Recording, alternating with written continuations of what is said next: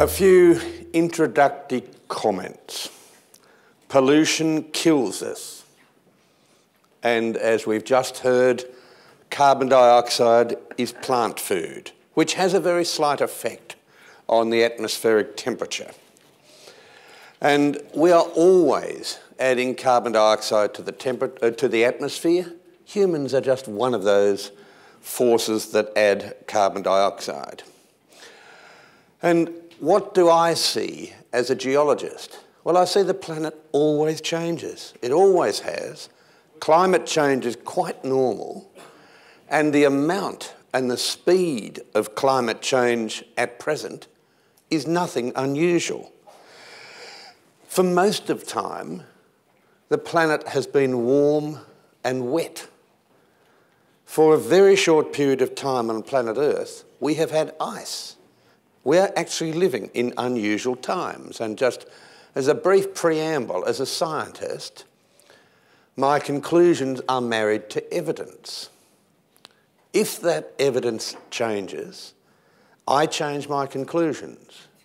And my evidence has nothing to do with religion or politics or whether you live in the Northern Hemisphere and I live in the Southern Hemisphere. But it is important to note that science is funded by governments who in some cases want a certain result. As a geologist, we see the planet changes. There are cycles, and these cycles are well established. What I'm interested in is the first change, the random changes. And I want to argue at this conference that one volcano can ruin your whole day. It can also ruin your climate theory. So we've heard about solar activity. We've heard from Professor Weiser on carbon dioxide and plants, something I want to come back to. And we certainly heard in the last talk that things were much warmer in the medieval warming. So the way we can understand the future or the present is to look back in time. And when we look back in time, change is normal. Professor Weiser mentioned that in geological time, we are at a period when carbon dioxide is very low. In black is the atmospheric carbon dioxide. In blue is temperature.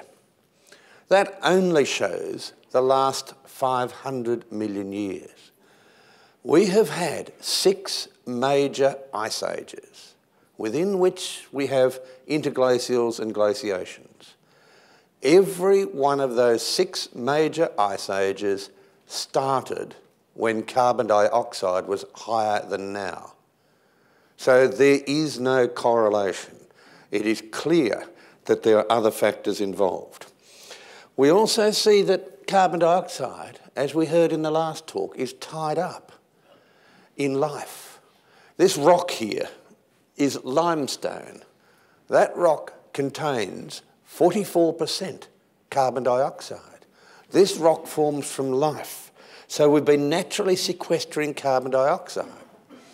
And the next great scare that is going to send us to the bank and giving out money and paying indulgences is going to be ocean acidification. The oceans recycle carbon dioxide. Seawater buffers pH. And the circulation of ocean water through sediments and through rocks buffers the ocean. We have had alkaline oceans since the first Thursday that this planet had oceans. And we have had alkaline oceans at times when the carbon dioxide content has been 1,000 times higher than now. So if we look in the past, forget ocean acidification. We heard before that temperature rises are then followed by a carbon dioxide rise. We can see in modern times that the temperature rises have all been at the same rate, despite what carbon dioxide is doing, and hence there's no correlation in modern times between carbon dioxide and temperature. And we can see that some volcanoes can tell us an enormous amount. This is Krakatoa. I climbed it on my 60th birthday. But the interesting thing about the carbon dioxide measuring station on Krakatoa is it's not where the carbon dioxide comes out. It comes out at the top of Krakatoa and in fractures. The measuring station is at a safe place, away from eruptions. So even our volcanic measuring of carbon dioxide might not be correct. And we look at modern times and we see that carbon dioxide is going up and temperature's going down. Without correlation, there is no causation. So let's start looking at some of my favourite volcanoes. Some of these have released very large amounts of aerosols, as sulphur dioxide, and also released carbon dioxide. It is very hard to calculate these figures. The point of this slide is to show that we have had some very, very large historical eruptions. These have been on the land. And when we have these eruptions, they can change the weather and they release gases. The most abundant gas from a volcano is water vapour. The second most abundant is carbon dioxide. We have had volcanoes on planet Earth for 4,567 million years. That carbon dioxide has to go somewhere. The water's gone into the water cycle. The carbon dioxide has gone into rocks. And we can look at where some of these volcanoes are. Last week I was in Indonesia at Merapi volcano. It's erupting. And there are huge amounts of sulphur gases coming out of these terrestrial volcanoes. But these are not the important volcanoes. These are the volcanoes we see. Volcanoes like Krakatoa, they tell a wonderful story. And we all get frightened about Krakatoa-type eruptions. They put out aerosols. They put out gases, but they are not the big volcanoes. And we can see that Krakatoa on the left diagram has had many lava flows in recent times. Top right is a Strombolian eruption, and the bottom right I'm desperately trying to climb to the top of Krakatoa.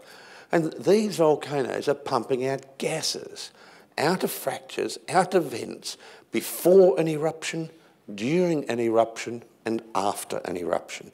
So volcanoes can change the atmosphere.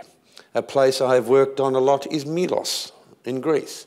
Large volcanic crater, gas vents, where we've had explosion of gases. These are gas vent holes, very common in volcanoes to see gas vents. Teaching my students, I'm sitting in a hot spring. All of these rocks here have been changed by gas from a volcano. These rocks were carbonate rocks. These were hot spring precipitates a long time ago. And in any modern geothermal area, we have precipitates of carbonates. We have tied up carbon dioxide. Pamukkale, these are other areas in Turkey. So every time we get terrestrial volcanic activity, we get carbonate minerals. This is underground in the Philippines. We see veins of carbonate. These contain 44% carbon dioxide. This carbon dioxide comes from deep in the earth. These are the volcanoes we see, like here in Chile, a big fracture where we've had volcanoes and degassing, carbonate rocks deposited from that degassing. And even in Antarctica, we have a large volcanic belt underneath the ice. And we have had very big eruptions in Antarctica in Roman times. These volcanics are destabilising the ice. They are adding heat. They are adding gases. And one of the biggest emitters of chlorine and fluorine gases is Mount Erebus. It emits hydrochloric acid and hydrofluoric acid. These destroy ozone. So we don't measure many volcanoes, and we see a schematic model of a volcano. There is a type of volcano that is a gas volcano. It doesn't have lava. They just burp gas and give us craters. Many of these gas volcanoes are the volcanoes where we find diamond. Many of them exist as crater lakes where we've had gas explosions. And any rock that was once molten has emitted gas. To melt a rock, you need heat and pressure, and then you need a flux to lower the melting temperature. And the fluxes are water vapour and carbon dioxide. And as that melt rises, it boils off gas.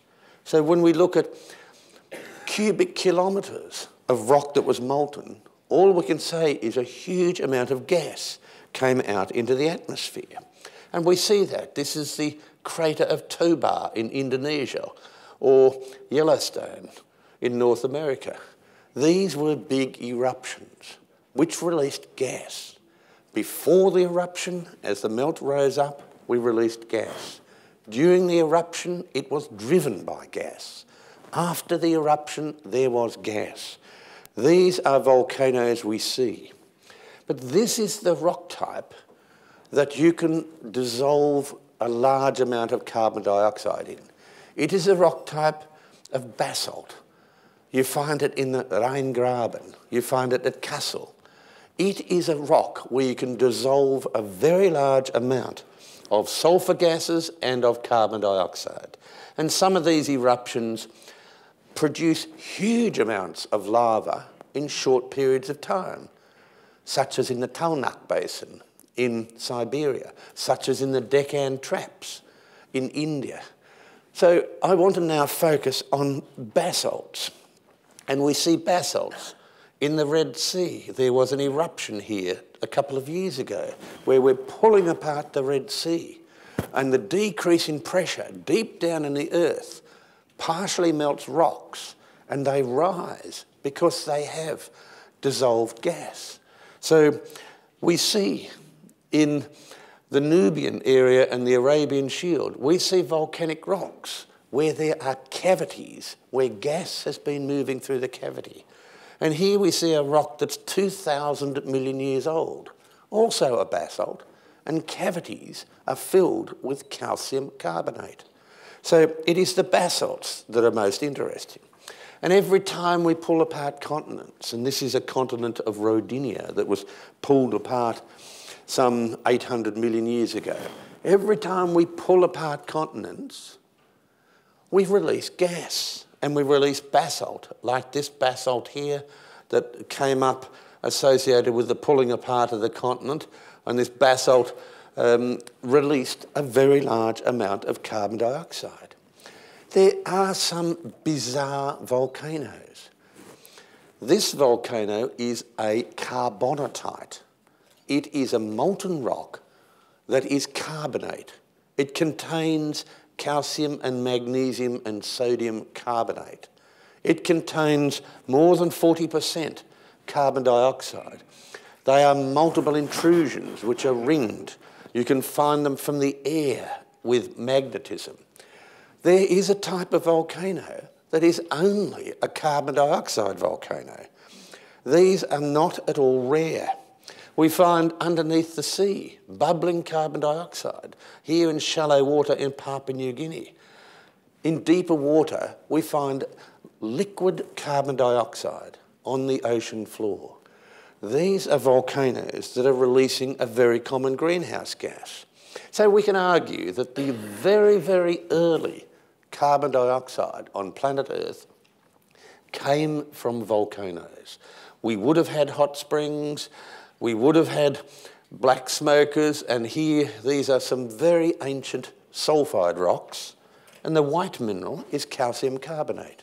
So we have very good evidence that the degassing of the planet very, very early on released a lot of carbon dioxide. But we don't need a volcano to release carbon dioxide. We have many, many earthquakes every year, at least 10,000 major earthquakes. Every time we have an earthquake, we release carbon dioxide and we release warm water. This is very common. Every time that we push mountains together, every time that we decide to bend rocks and form mountains, we boil off carbon dioxide. And that carbon dioxide is here, where we've had rocks which we've bent. We have really put these rocks under pressure. Same here. And what have we released? Carbon dioxide, which forms as calcium carbonate minerals. So every time we bend rocks, we release carbon dioxide. When we cook up rocks, we change dirty limestones into calcium silicate rocks, and we boil off carbon dioxide. Every time we have a supervolcano underneath the ocean, we boil off carbon dioxide. We don't see them from carbon dioxide because it dissolves in seawater. What we see is a chemical fingerprint from helium, and we dissolve carbon dioxide from these massive submarine eruptions into the cold, high-pressure seawater. And what is quite extraordinary is just before an El Nino event, we have a swarm of earthquakes. That is telling us that molten rock is rising. That swarm of earthquakes is in the East Pacific. It is quite intriguing that earthquakes, swarms and eruptions precede an El Nino, and these are submarine eruptions. And so we have areas of the Earth where we're pulling it apart, areas where we're pushing it together, such as here, and areas where we have volcanoes along these fractures. So how many volcanoes do we have? We can measure them. We have about 1,000 active volcanoes above the sea level. We have millions below sea level. The ones above sea level emit carbon dioxide, but not very much. And the ones below sea level, the basalts, emit a huge amount of carbon dioxide. And that carbon dioxide comes out of lava and hot springs and gas vents. Every year we pull apart the oceans. We have 64,000 kilometres of mid-ocean ridges. We cool that by circulating water through this new basalt. There is a recent projection of the number of volcanoes that we have in the sea floor. Along those 64,000 kilometres, we don't know how many volcanoes, but there are probably hundreds of thousands. Off that mid-ocean ridge, we have seamounts. These are submarine volcanoes, well described by Charles Darwin in 1842. And we think we have about 3.5 million of these volcanoes. What makes it interesting is we have not one measuring station for these volcanoes. Not one measuring station. We have about 20 very good measuring stations above the land, not one below sea level. And we had a surprise.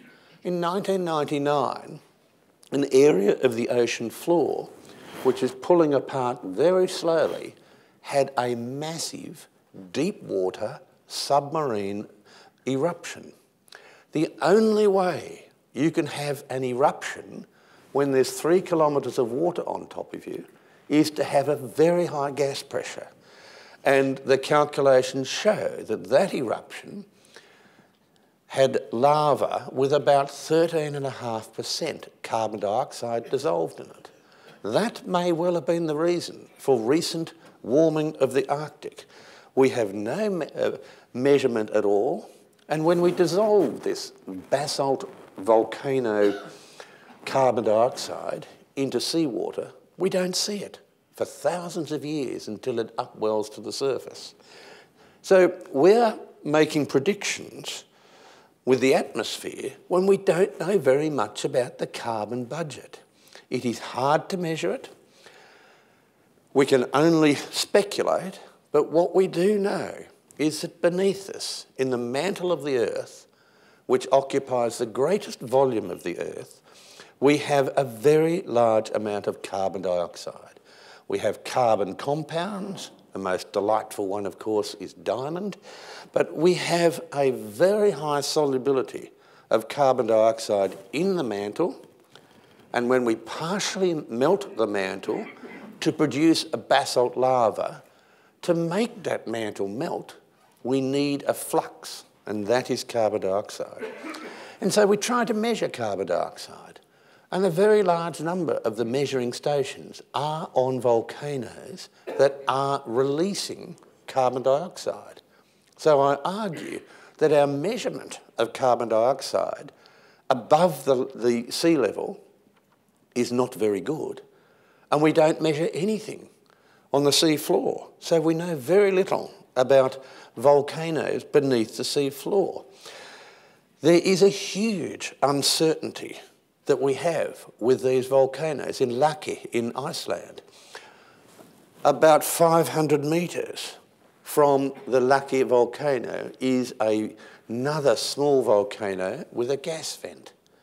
And the carbon dioxide coming out of that is very much different from Eike. So just on the scale of 1 or 2 kilometres, there is massive uncertainty. And if the IPCC, God bless them, were correct, then all of that carbon dioxide coming out from the volcanoes should have accumulated in the atmosphere, because they argue, unlike the previous speaker, that there is a very long residence time for carbon dioxide.